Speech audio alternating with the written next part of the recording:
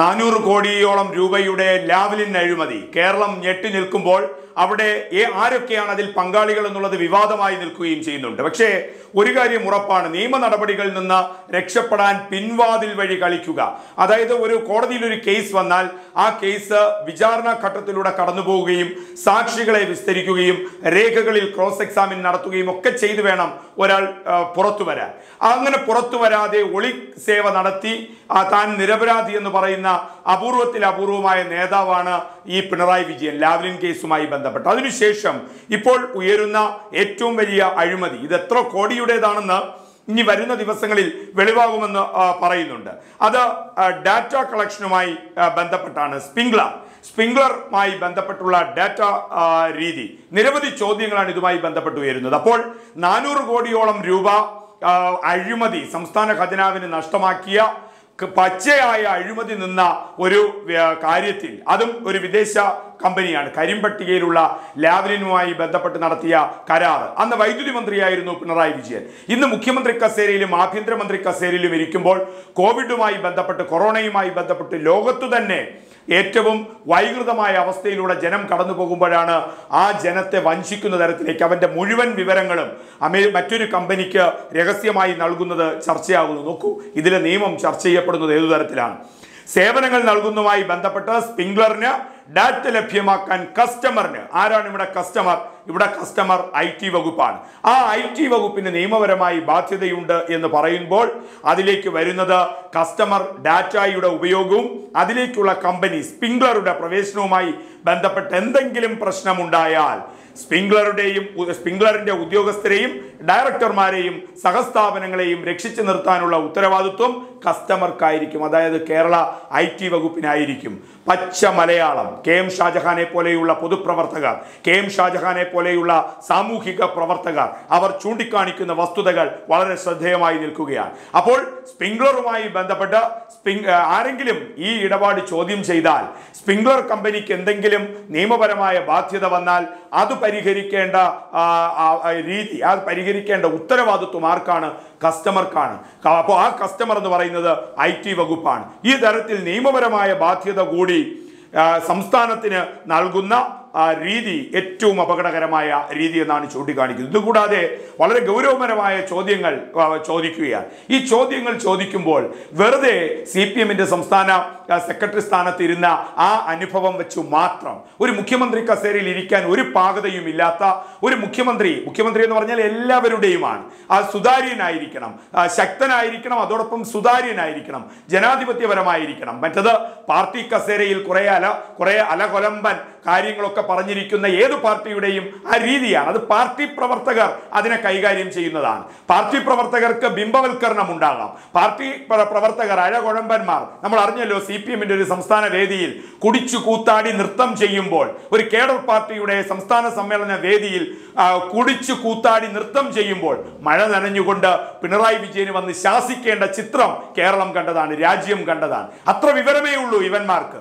അവന്മാർ ആരാധ്യ പുരുഷന്മാരാക്കി പാർട്ടി സെക്രട്ടറിയെ വയ്ക്കുമ്പോൾ അവന്മാർ ചോദ്യം ചോദിക്കില്ല.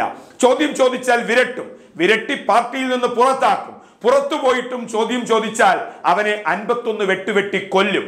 അവന്റെ മൃതദേഹം, അവന്റെ ആത്മാവ് ചോദ്യം ചോദിച്ചാൽ അവനെ കുലം കുത്തി എന്ന് വിളിക്കും. ആ രാഷ്ട്രീയ ചരിത്രമാണ് പിണറായി വിജയനുള്ളത്. അതുകൊണ്ട് വെറുതെ ഞഞ്ഞാമിഞ്ഞ പറഞ്ഞ് ആരെയും പേടിപ്പിക്കേണ്ട പിണറായി വിജയൻ, നിങ്ങൾ ചോദ്യങ്ങൾക്ക് ഉത്തരം പറയൂ എന്നാണ് കേരളത്തിന്റെ പൊതുസമൂഹം പറയുന്നത്. സ്പ്രിംഗ്ലർ കമ്പനിയുമായി ബന്ധപ്പെട്ട ചോദ്യങ്ങൾ ഈ തരത്തിലാണ്.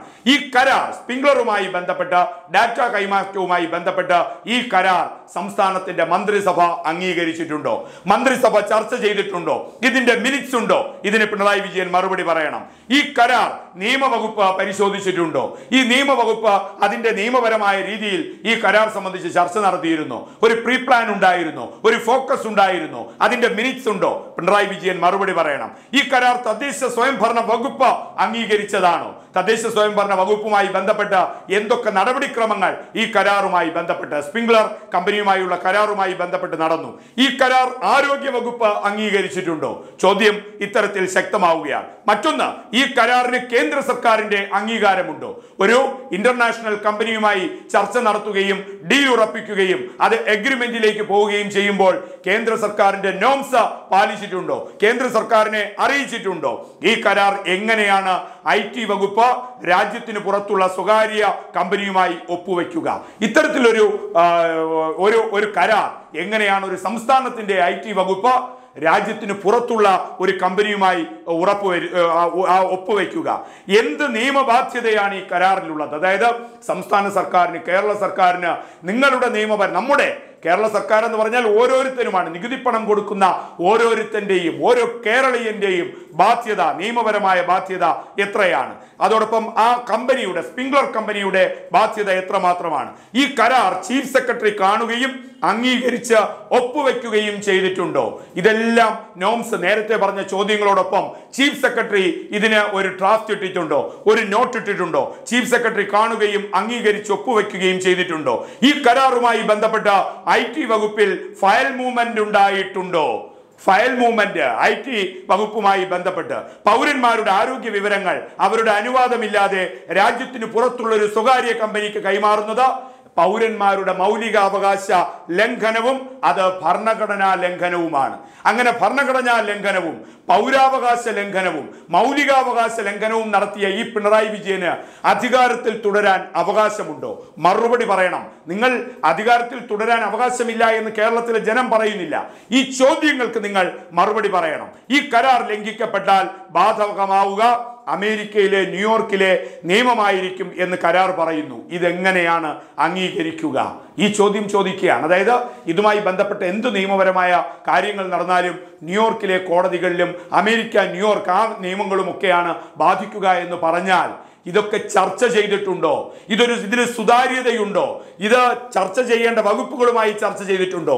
ചീഫ് സെക്രട്ടറിയുമായി ചർച്ച ചെയ്തിട്ടുണ്ടോ? പ്രതിപക്ഷവുമായി ചർച്ച ചെയ്തിട്ടുണ്ടോ? പ്രതിപക്ഷ നേതാവുമായി ചർച്ച ചെയ്തിട്ടുണ്ടോ? കേന്ദ്ര സർക്കാരുമായി ചർച്ച ചെയ്തിട്ടുണ്ടോ? ചർച്ച ചെയ്തിട്ടുണ്ടെങ്കിൽ നിങ്ങളത് പറയണം. ഞങ്ങൾ ഇന്ന കാര്യങ്ങളുമായി ചർച്ച ചെയ്തിട്ടുണ്ട്, പ്രതിപക്ഷ നേതാവുമായി ചർച്ച ചെയ്തിട്ടുണ്ട്, കേന്ദ്ര സർക്കാരുമായി ചർച്ച ചെയ്തിട്ടുണ്ട്. ആ പ്രൊഫൈൽ നിങ്ങൾ പുറത്തുവിടൂ. രാജാവ് നഗ്നനല്ല എന്ന് പറയേണ്ടത് അയാളുടെ ബാധ്യതയാണ്, നിങ്ങളുടെ ബാധ്യതയാണ്.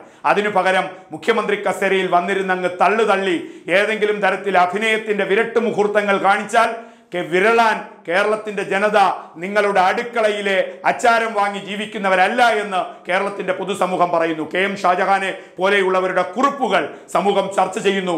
വൈറലായിക്കൊണ്ടിരിക്കുന്നു ഇത്തരം കുറിപ്പുകൾ.